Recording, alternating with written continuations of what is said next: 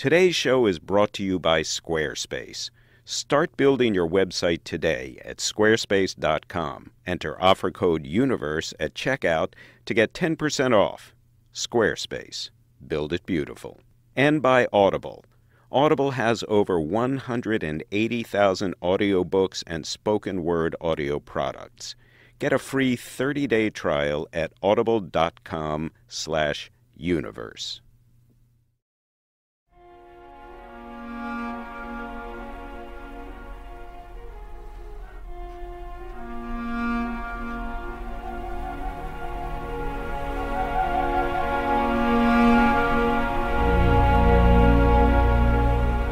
Space is the place you go to die.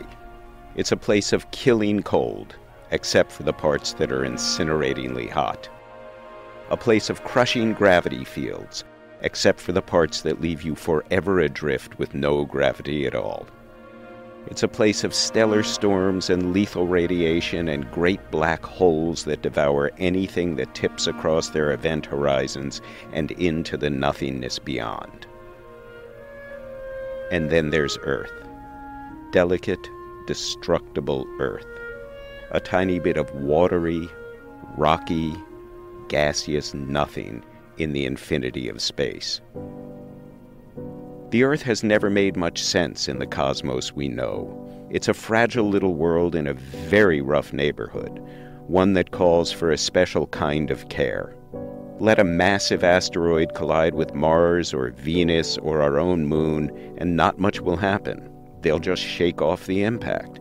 Not because they're bigger or stronger than Earth, but because there's not much there to break on those wasteland worlds that isn't broken already. But Earth is different. A complicated symphony of systems and subsystems, geological, biological, atmospheric, oceanic. Tweak any one of them even a little. The salinity of the oceans, the composition of the core, the temperature of the atmosphere, and the elaborate planetary machinery falls apart entirely.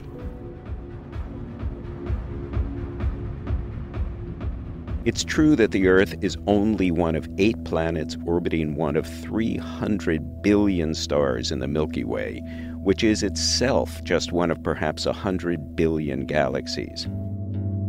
Our expanding knowledge of the universe has always been an exercise in human humbling, with each new discovery making us seem smaller and less consequential by comparison.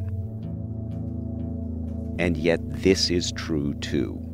Of all of the worlds we've ever visited with our machines or observed with our telescopes or even trod with our boots, we've never yet seen anything remotely like Earth. There are other worlds with water, other worlds with atmospheres, other worlds that could, in theory, sustain life. But there is only one we know that actually does. That makes Earth a planet that matters a lot, not just to us, but to a universe that, until we learn otherwise, would be entirely dead without the garden of our small world.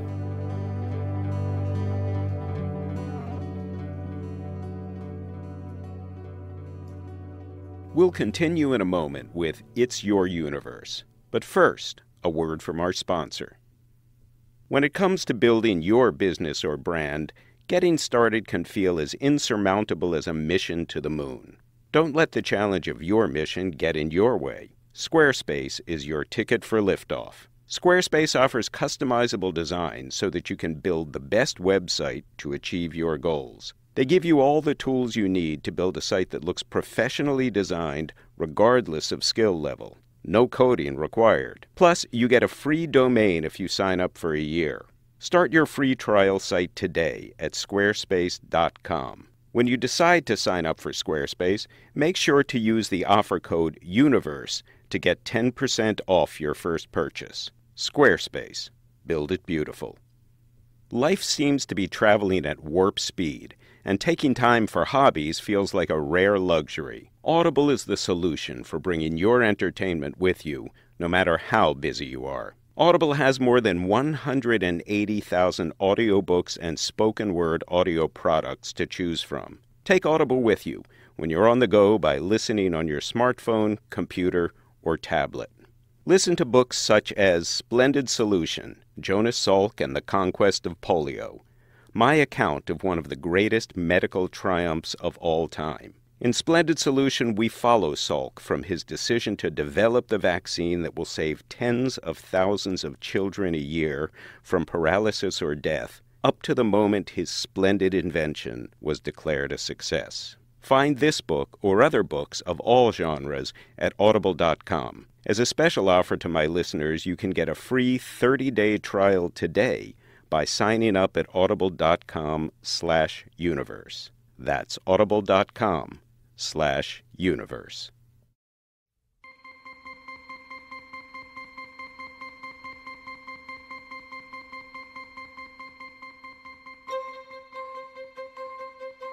Earth has been a cosmic oddity from the beginning. It's the largest of the 4 rocky inner planets, but that's not saying much. With a diameter of less than 8,000 miles, it could easily fit into the hip pocket of Jupiter, which is 10 times bigger. Yet Earth is also the densest planet in the solar system, with the heavy metals in its core and elsewhere, making it a far more substantial thing than the gas giant fluff balls in the outer solar system. Jupiter has a density of just 1 1/3 grams per cubic centimeter. Earth weighs in at 5.5 grams in that same small pinch. The surface of our planet is a curious thing, too. We think of it as jagged and uneven, and in some ways it is. Its deepest point is the Mariana Trench, lying 36,000 feet below the western Pacific, or nearly 7 miles underwater. Its loftiest point is Mount Everest, rising 29,000 feet, or 5.5 miles, above the surrounding expanse of Nepal and China. But if you could shrink Earth down to a ball small enough to fit into your hand and shake off the thin film of water that would be its oceans, the planet would feel as smooth to the touch as a billiard ball. Earth is vastly more complicated than that, of course. Like any great machine, it's powered largely by processes that play out deep in its engine room, which in this case is its core and mantle. The innards of the Earth were long a mystery to scientists, which is one of the reasons it was so easy for us to imagine an underworld filled with all manner of beasts and other horrors. You can look up at the sky and see straight away that there aren't any monsters there. But the world beneath your feet? A mystery. In 1692, the celebrated astronomer Edmund Halley, who first calculated the orbit of the comet that now bears his name, thought he had figured things out. The Earth, he believed, was a series of nested shells, beginning with an outer layer 500 miles thick. Beneath that was a layer of nothingness, just empty subterranean space. Deeper still lay 2 more shells, separated by 2 more empty layers. At the center was a core, and what force kept all of the layers from touching, each essentially hovering inside the one that surrounded it? Gravity, Halley vaguely theorized, and went no further.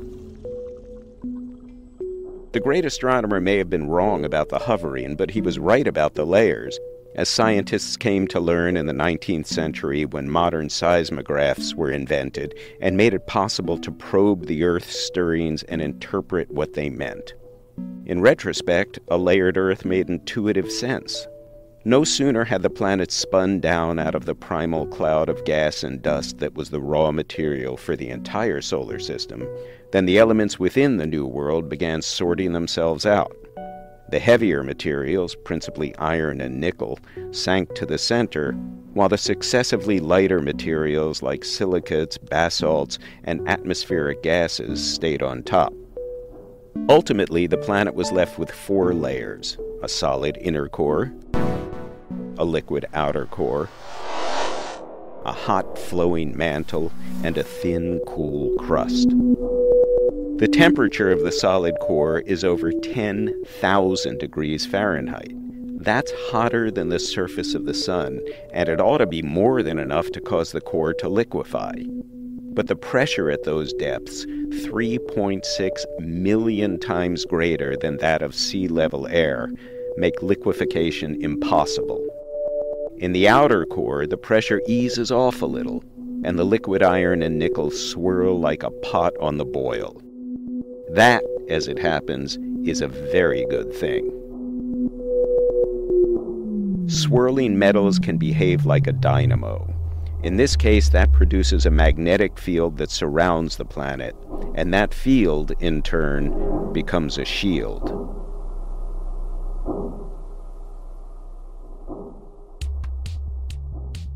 The sun may be the source of all of the heat and light that keeps us alive, but it also emits great storms of charged particles known as the solar wind, a steady bath of radiation that would wipe out life on Earth, or would have made it impossible for life to get started in the first place if it ever reached us.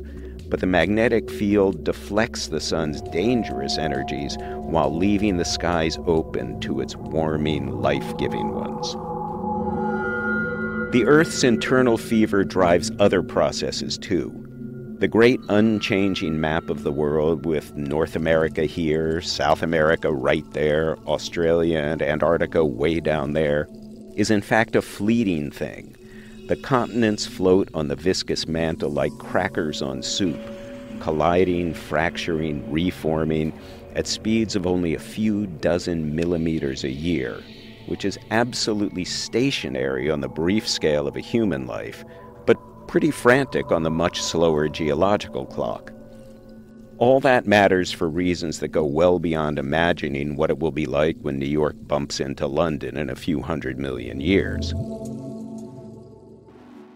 The biggest benefit of so dynamic a mantle is the existence of volcanoes. Volcanic eruptions billions of years ago emitted not just gas and lava, but water vapor, which, when it cooled, contributed to the formation of oceans and seas. Early in Earth's history, when the sun was only about 70% as bright as it is today, greenhouse gases like carbon dioxide in the atmosphere kept the planet warm and prevented the oceans from freezing. But as the sun brightened, the heat could have climbed too high, causing the water to boil off. Earth sidestepped that danger as the oceans and volcanic land themselves absorbed some of the atmospheric carbon, recycling it into rocks. All this was a good starting point for a young planet with hopes of becoming something great.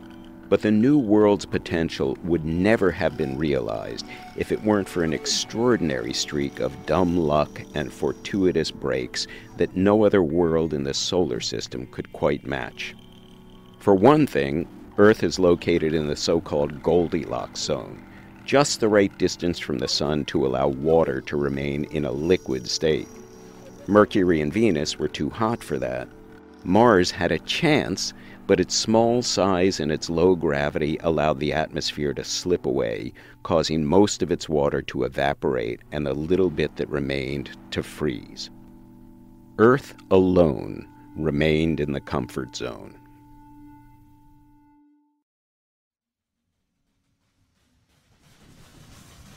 Like the rest of the early solar system, Earth got clobbered by comets and asteroids during the epoch known as the Heavy Bombardment Period.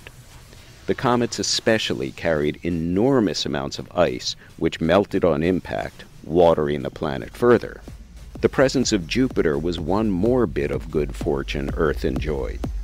Standing guard out beyond the orbit of Mars, it made sure the Heavy Bombardment Period wouldn't become too heavy, thanks to its enormous gravity.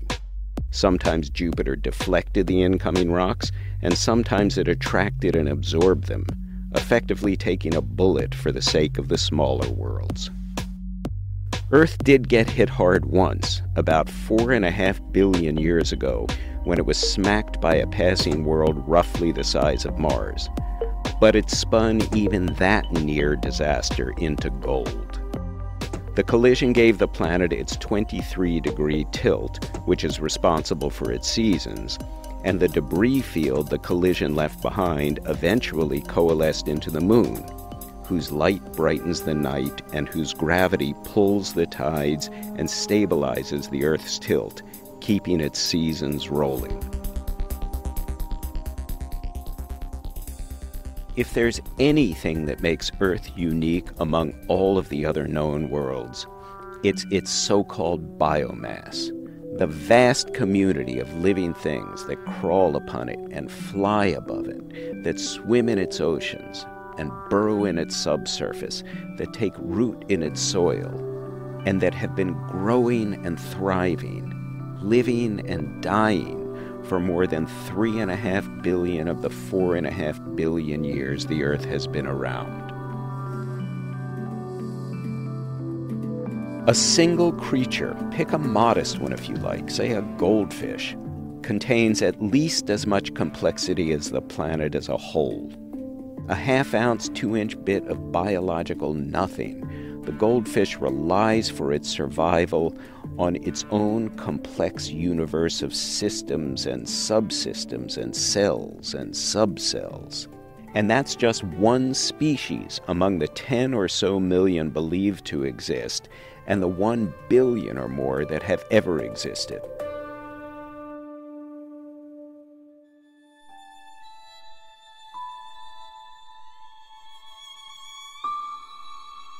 It was only 500 million years after Earth formed that stray molecules in the early oceans and seas first developed the ability to reproduce themselves. That was little more than a primordial party trick, not much different in some respects from the way crystals grow. But eventually the pre-biological molecules got better and better at reproducing, becoming larger and adding features, and eventually enclosing themselves in a cellular membrane.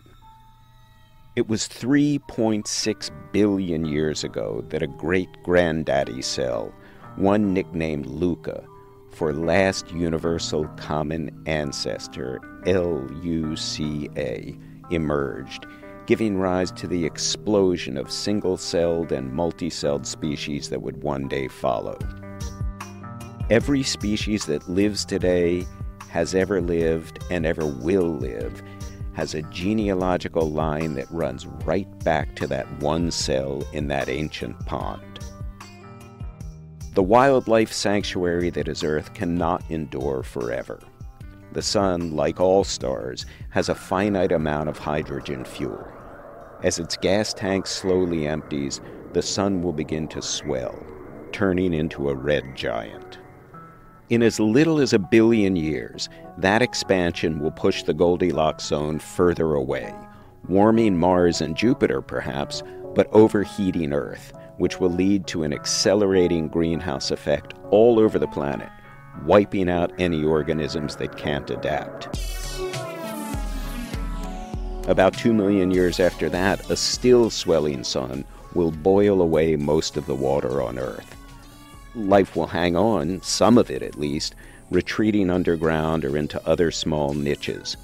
But the refuge will be only temporary, as the solar fires reach out and gobble up first Mercury, then Venus, and then Earth, which will flare and vanish like a match head.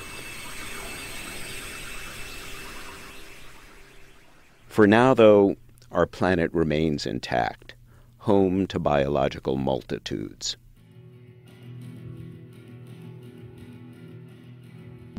If all of Earth's organisms, down to the humblest single-cell creatures, are equally adapted to thrive in their particular niches, it's only one species, us, humans, who are adapted to appreciate what's around us. And the planet, over the ages, has given us much to enjoy. It may only be a trick of electromagnetism that as charged particles from the sun rush down the north and south poles of the magnetic field, they light up the sky in the luminous green curtains that are the aurora borealis. It may be just a matter of optics that when white sunlight bends through a stormy sky, it breaks open and spills out a spectrum of bright colors. It may be just serendipity that the sun is 400 times bigger than the moon, but is also 400 times further away, meaning that both bodies appear the same size in the sky, creating the perfect fit for the flaming sky show of a solar eclipse. If all of that is just cold science, and it is, it's warmed and redeemed by the fact that we are here to bear witness to it, and most important, to be moved by it. Earth may be small, fragile, and ultimately doomed, but it's the beachhead we've got in the ocean of space, and it's worth protecting, just as it protects us.